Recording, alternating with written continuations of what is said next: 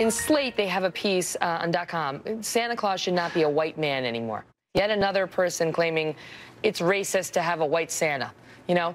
And by the way, for all you kids watching at home, Santa just is white, but this person is just arguing that maybe we should also have a black Santa. But, you know, Santa is what he is, and just so you know, we're just debating this because someone wrote about it, kids. All right, here we go. That's Megyn Kelly of Fox News responding to an article published by Slate. In the article, the author, Aisha Harris, argued that it was time to give old Saint Nick a makeover. The reactions have been, well, let's ask her. Aisha joins me now from New York. Thank you for being here. Hi, thanks for having me. You know, I feel like your voice has sort of been missing in all of the coverage of this, at least the coverage that was on Fox this week. Tell us what the point you were trying to make was.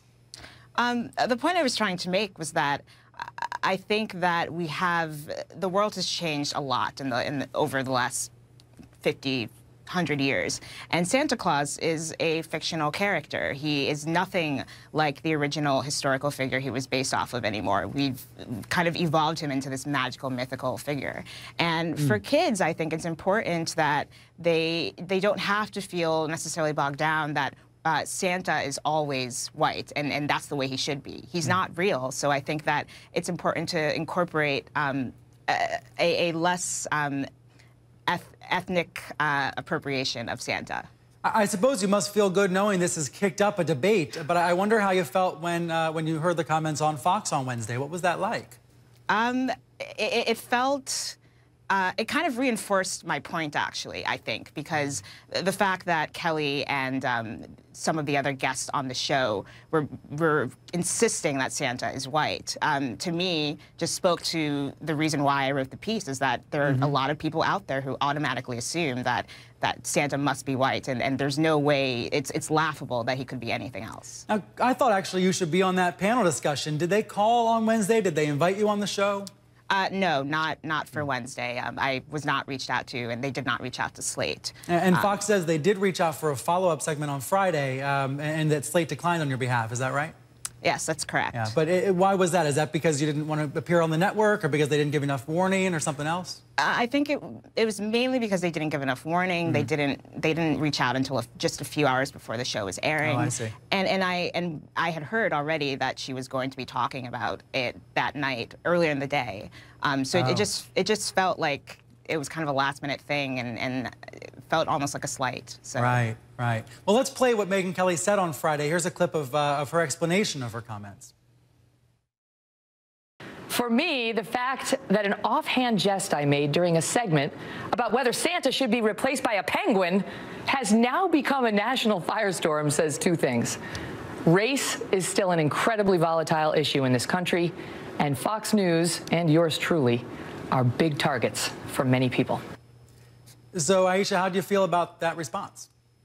I felt like they were kind of playing the victim there. And the fact that they tried to deflect it and say that they were also making a joke out of it, it didn't ring true to me. She said it very emphatically on the program on Wednesday, and to me, there was nothing joke-like about that. You know, to tell you what I think for a minute, I kind of wonder if Fox had a different audience demographic, if she would have commented differently about Santa. You know, data from 2012 shows that about 1.4% of Fox's primetime audience is African American. You know, if that was 24%, I'm wondering if she would have said something differently. But of course, that's not something we can know. It was very interesting, wasn't it, to see SNL last night? Did you watch? I have not seen it yet. Let's play this clip then. You'll see it for the first time. Here's Kenan Thompson as Black Santa. So it doesn't bother you when people like Megyn Kelly insist that you're white? Well, I'm surprised that people ever thought I wasn't black. Have you ever known a white man to wear an all-red suit? People want to believe the reality that's most comfortable to them. They don't want to live in a world where Santa's black and one of his reindeer is gay. Really? Which one? Come on, Cecily. Is it Prancer? Prancer, yeah. You know, it was a pretty good episode, I thought. And, you know, it goes to show both the power of the web for someone like you to write a blog post that gets its attention, and the power of Fox to get it more attention, doesn't it? Yeah, definitely. You know, of course, Jon Stewart took it on as well. I want to play a clip from The Daily Show a couple nights ago as well, when they took this topic on also. So let's roll that. Who are are you actually talking to?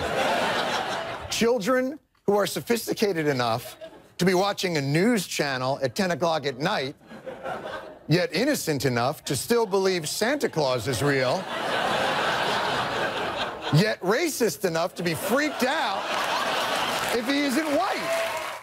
I mean, this really did take on a life of its own. I wonder if you're planning on writing anything more about this.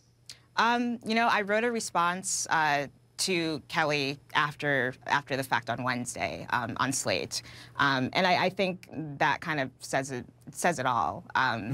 Basically, just the fact that Santa isn't real, and I think the larger point is that we need to start thinking outside of just the cultural norms of white always being the default, and that goes into not just fictional characters, but also into everyday life and the way we perceive people of different ethnicities and different cultures. Where do you think we'll be in 10 years, for example, or in 20 years? Do you think that what you're describing will become more common by then? You know, I hope so, but I feel like there's really no way to tell. I mean, the world is changing, and America is becoming less white, so maybe we will get a broader view of things and be able to kind of see things in a different perspective. I hope so. And if Fox calls today or tomorrow, if they give you more time, will you come on? You know, I can't say at this moment. Okay. I understand. We're live on TV, no commitments. But Aisha, thank you for being here. I appreciate it, and we enjoyed the debate this week. Yeah, thanks for having me.